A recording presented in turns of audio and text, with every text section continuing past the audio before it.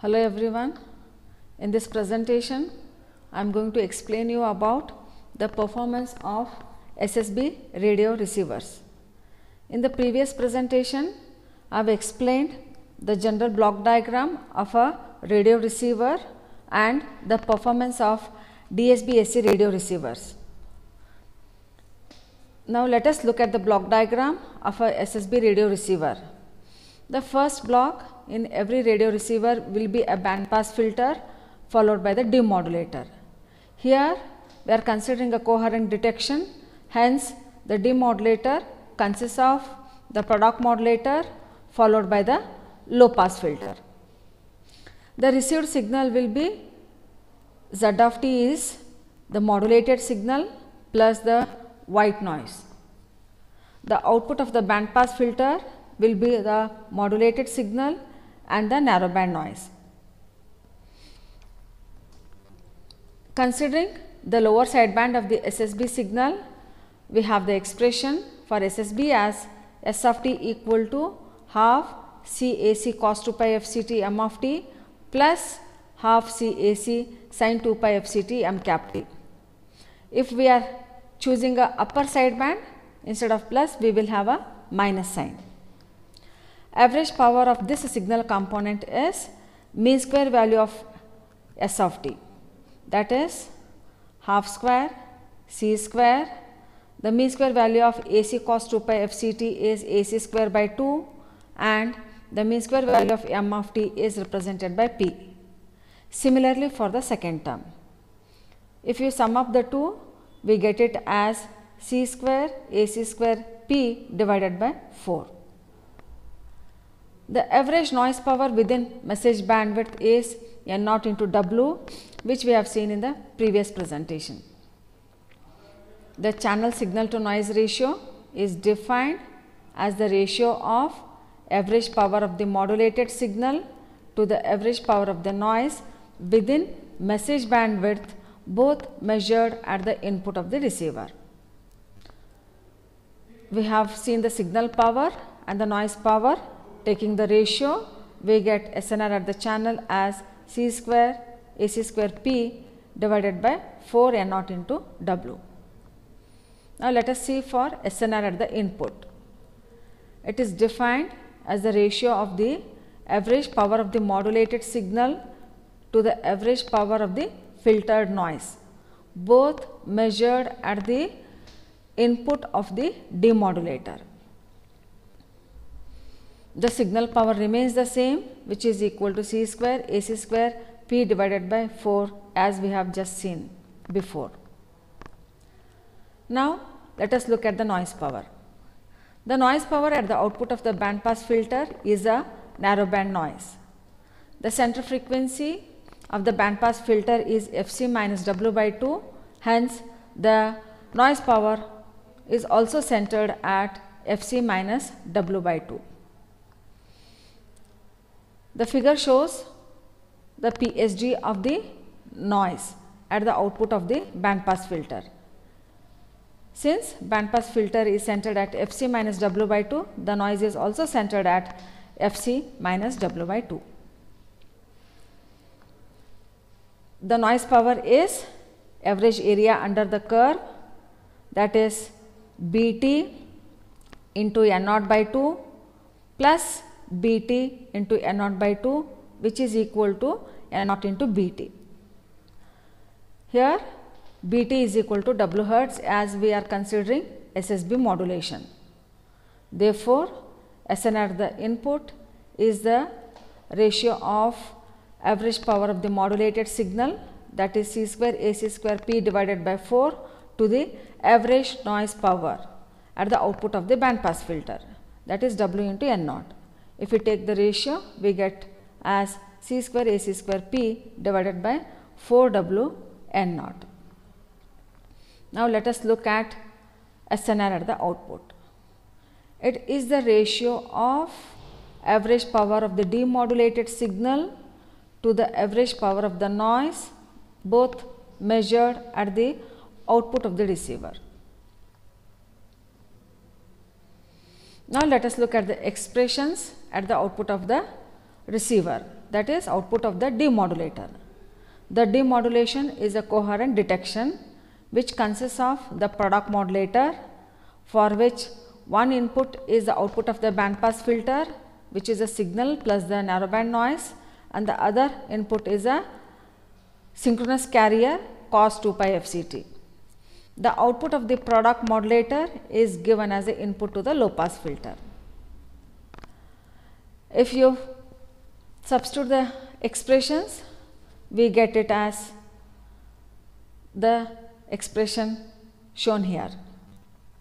The first part is the signal component and the remaining terms are the noise component. We have to evaluate the signal power and the noise power. Now first let us look at the noise power calculations. In order to find out the noise power, we should know the PSD of N of t, we should know the PSD of Ni of t, then we should know the PSD of Ni of t cos pi wt.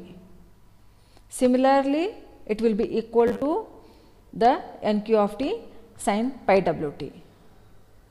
The PSD of N of t, as we know, is given as shown in figure 1.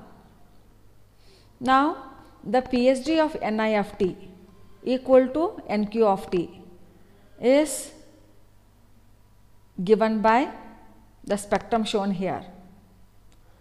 This is obtained by using one of the property of the narrowband noise, which is given by Sni of f equal to Snq of f equal to Sn of f plus Fc plus Sn of f minus Fc. That means we have to advance the figure Sn of f by the center frequency Fc minus W by 2 units, delay Sn of f by the center frequency Fc minus W by 2, add the two spectrums, we get the spectrum as given in figure 2. Now let us look at the PSD of Ni of t cos pi wt, which is same as Nq of t sin pi wt.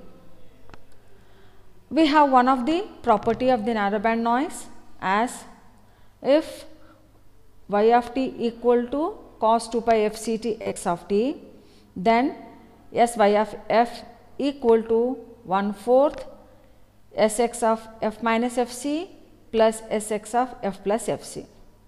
Here, if cos function has the center frequency Fc, the spectrum will be delayed by Fc, advanced by Fc, and adding and then multiplying by 1/4.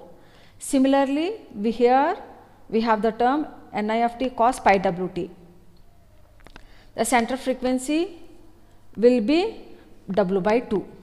Hence, we have to advance the spectrum of Ni of t by W by 2 units, delay by W by 2 units, add the two spectrums, then multiply by 1/4, we get the spectrum shown here. If we evaluate the average area under this curve, we get it as N0 by 4 into 2W.